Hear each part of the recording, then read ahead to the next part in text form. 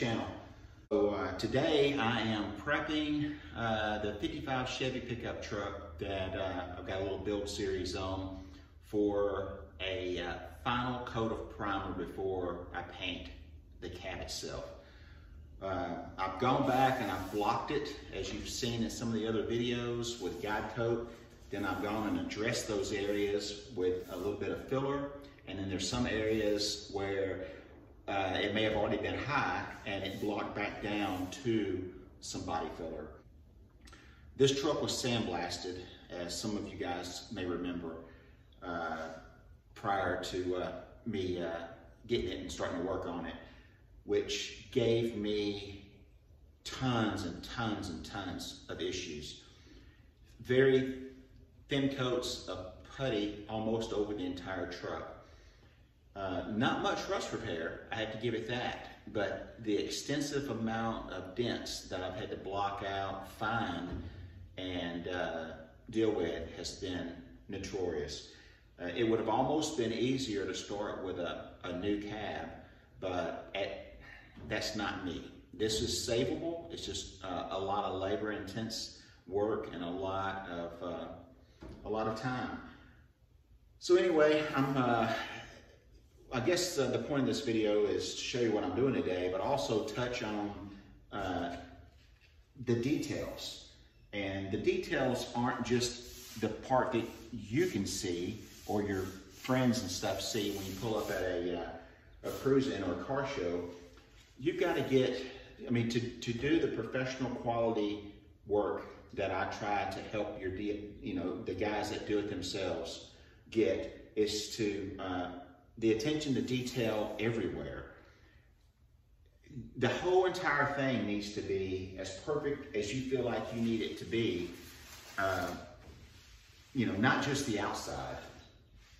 So anyway, I'm getting down all in the grooves, blocking it down really nice with a roll of paper here rolled up. And it's 320 because it's going to get primer again. It's not going to get a high build primer this time. It's just going to get more of a primer sealer type coat, just to cover up some of the bare metal spots on some of these edges that I've sanded. But anyway, you want to address all these problems. You don't want orange peel. You don't want to put really nice shiny paint in here and find out that you've missed something. So run your fingers in there, see if there's any rough spots, anything that you missed. If you feel a little uncertain, if you got hard calluses or something like that, you can always put a towel in here like this. And by doing this, you can feel a whole lot more. And sometimes, I'll do this on the side, and then at the same time, when I'm wiping it down with my cleaner prior to putting paint on it, I'm also looking for anything that I may have missed. If you missed something, hey, it's just going to add a few more hours to it, where you've got to either sand it or put putty if it's low. But you may not want this stuff as perfect as what I'm trying to do. I have been a professional car builder for the last 25 years, and by professional, it doesn't mean I know everything, but I learn something new every day. Professional means that somebody's hired me to do a job for them, and so I do it for a living, therefore I'm a professional, Not the best in the world, not the worst, but I enjoy doing what I do, and it's all passion driven. I'm rambling on a whole lot, but I just wanted to give you that little quick update of what I'm doing. In this video, I'm going to show you, we're going to be doing some priming. I've got some more parts in the shop, in the paint booth, that I'm going to prime at the same time. A couple of pieces on the Bronco, actually, and a couple of pieces on the Impala. So I'm just going to try to make the most of the paint booth today and hit some primer on some stuff that's fixing to be finished, and some primer on some stuff that needs to be blocked down. That's what I'm doing. So hang tight. We're going to start spraying some stuff in a minute and carry you guys with me. The way I look at it, this area right here deserves to look just as good as the center of the door over there. You think nobody's gonna see this. The motor's gonna be sitting here, the distributor's gonna be sitting here, but I see it now and I appreciate what I do. I value my workmanship. Somebody else will see this one day and they'll appreciate the time that I took to straighten all this out and make it all nice and neat. All right, I see some spots that I need to put some putty real quick so that I can hit them with the primer.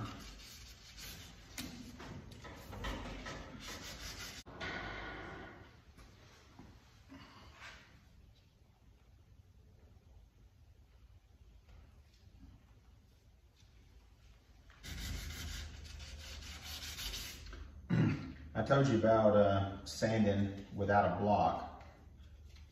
Mainly that's on a flat surface where you're gonna put corn rolls. This right here has got a lip, it goes into another lip, and there's just not a block. I don't have a block that would get in here and do this. So you've gotta just do it lightly like this and change the direction. I don't know if you can see that I'll sand 3 different ways in here, as many different directions as I can to keep it from having a groove, sandpaper groove or corn roll.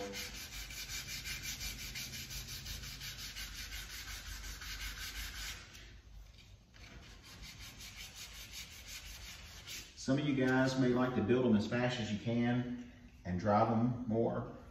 Me, I like to drive them, but at the same time, I like to know that I've at least put my best effort into doing the work.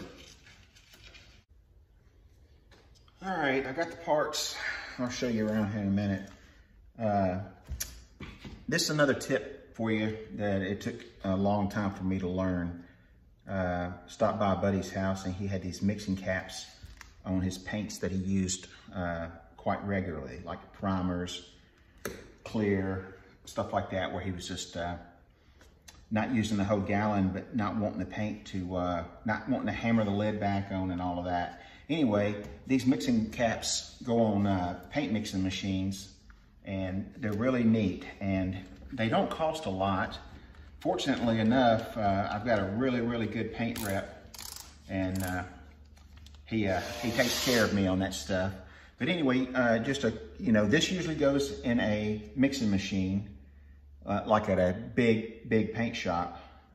And it's got a little gear up here where the machine comes on ever so often and stirs the paint.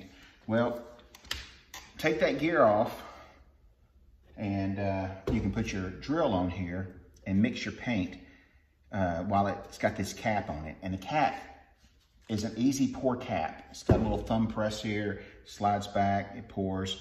Throw these things away when the paint's gone. Or in this case, I use it for whatever color I'm spraying the most. If I'm doing an all over job, I'll put the cap on the color and then I've got it on the primer where I'm priming parts, excuse me. Anyway, that's just a neat trick. They're only a couple of bucks if they charge you for them. If they don't charge you for them, that's great. So anyway, I've already mixed this up. I've already poured it 4-to-1, 4 parts primer, 1 part activator, and I'm gonna use a slow reducer because this part of my shop's not air conditioned.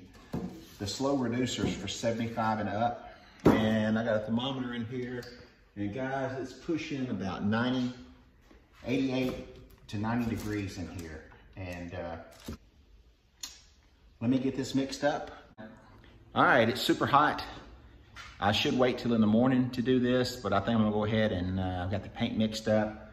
So go ahead, hit it, and let's see what we can do and get these parts primed, and then we'll take a look at it in the morning.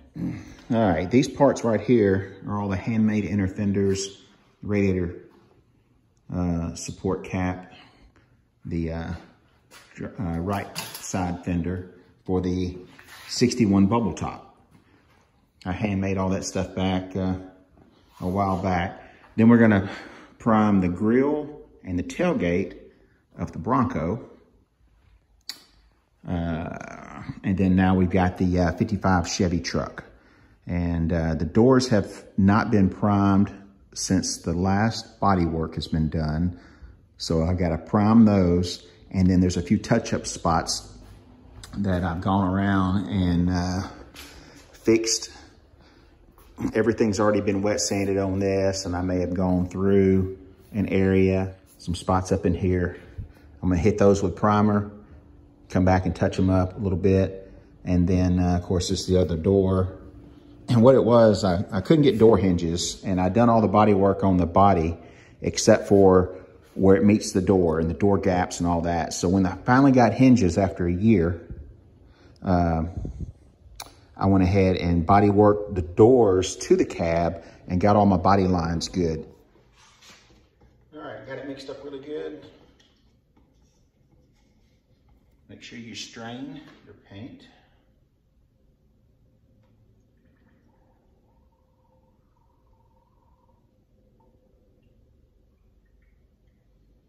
All right, always leave just a little bit left over in the cup, because you may forget, you may miss a spot.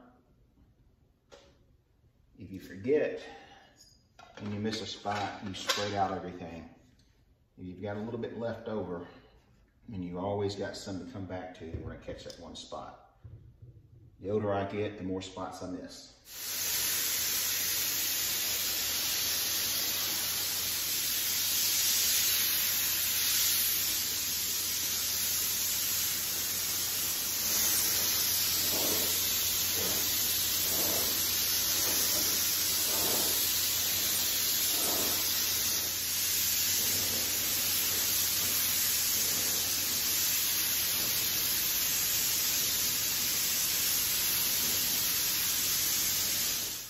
All right, so I had one of the subscribers message me, wanted to know off of another video what primer I used. Now, this is a primer that I use. It's a budget-friendly primer. It's nowhere near the bottom of the line, and it's just a few clicks down from a top-of-the-line name brand, you know, BASF, you know, DuPont type product. Exalta type product. It is a high build 2K direct to metal primer.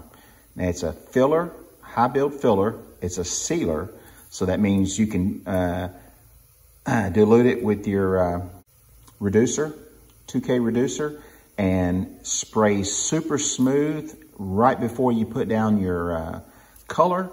Or it's easy to sand, and it's also a high fill primer, meaning you're trying to get over sand scratches, fill some light imperfections and stuff as you're coming down. But what I like about it, it does all three, and it is a direct to metal, and it's a real good product. I'm not putting a sales pitch out there, but I'm just giving you a little bit of information because I did have a viewer message me about that, and I'm priming today, so now's a good time to cover that. All right, so I got the parts primed. The Bronco parts came out really nice. Pretty much ready to wet sand and paint. I flipped these over already. Got the back sides primed. I love this product. It sprays out really, really smooth when you want it to be a primer, and it sprays out nice and heavy when you want it to be a high build. Anyway, that's 55 Chevy cab. Good day's work. Next time you see me working on this stuff, we're gonna be putting color on it. That'll be a real good day. That's gonna be a wrap for this video. Thank you so much for joining me. I'm glad you guys came in to help today. Thank you so much for all the support that you're giving me on the channel. We hit a milestone over the weekend. We got 1,000 subscribers. We're steadily growing. I am so thankful for you guys that support me like that. I hope that I'm bringing you some information that you can carry out into your shop and get some things done. Kind of doing it my way. It's not always the best way. It's just my way. So, with that said, get out in the garage and go build something. Till next time, thanks for watching.